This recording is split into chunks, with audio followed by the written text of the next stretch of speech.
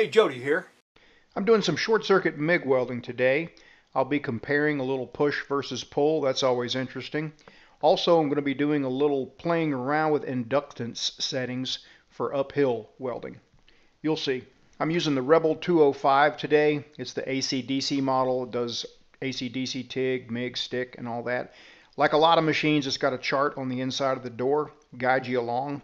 You follow what wire size you're using, what gas you're using. This tells me I need to use 35% inductance. We'll talk about that a little bit later.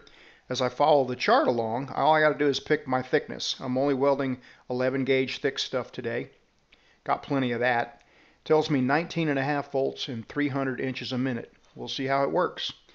I set the machine manually to that and 35% inductance. We'll play around with the inductance on uphill later. But this machine's got a lot of other options. I could set it on Smart MIG, also called S-MIG, and just set my metal thickness and it would kind of dial things in for me. But this is what I'm doing today. 19.5 volts, 300 inches a minute. I've always found that the settings on the machine are just a little high on the wire feed speed.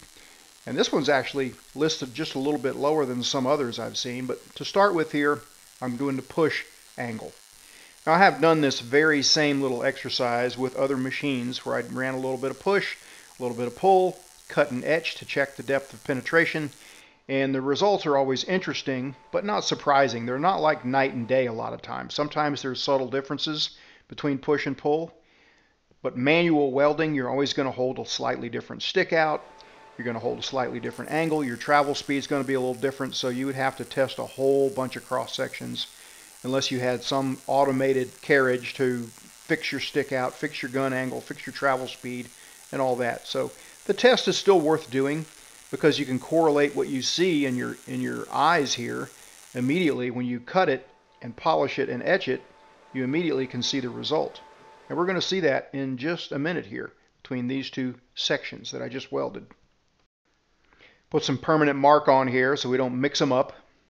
Usually they're pretty easy to distinguish because the pull has always got more of a convex bead on the face. We'll chop them here on the dry saw, both push and pull, roughly 1.5 inches from the end, each of them. Got a decent polish on there with a red Scotch-Brite pad. The pull angle first, okay? So check that one out. Pretty decent little nugget there. Nothing like you would get on spray transfer, but this is short circuit transfer. It's not spray. Here is the push. Adequate, but a little less penetration than the pull. But a little flatter along the face of the weld, not as convex. I've been playing around with inductance settings today. I want to share with you something I've learned.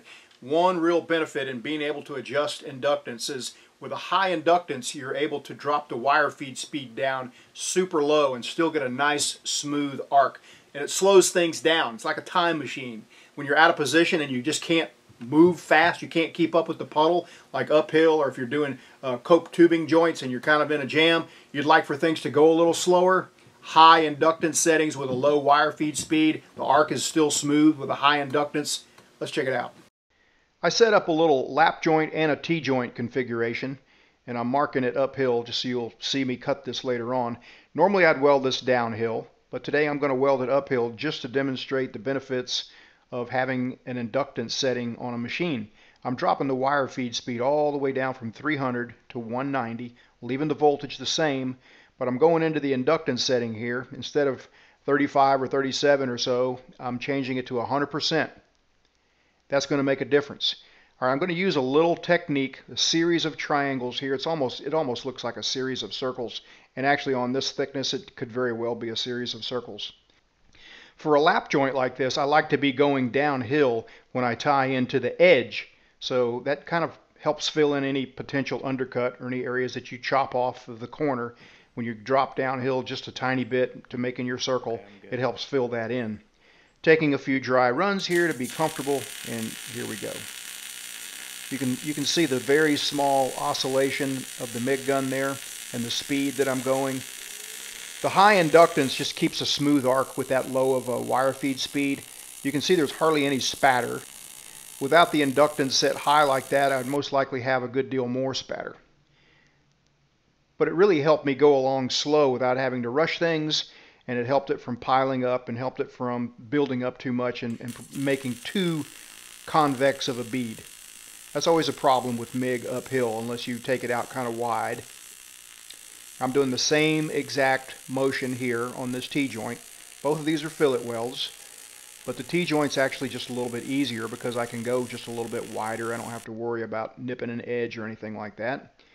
Once again, I wouldn't normally weld 1/8 inch thick uphill, but the same technique, you dropping the wire feed speed and increasing the inductance, works on 3/16, works on 1/4 inch. It just gives you a minute, gives you a little time to adjust. It slows the whole process down a little bit. And when you're going uphill, you're almost certainly going to get the penetration. Uphill always penetrates more. So even with wire feed speed, which is your amperage adjustment, dropped all the way down to 190, I still get plenty of penetration on the lap, plenty of penetration on the T-joint. Still got a little bit of a convex bead, but it's in there.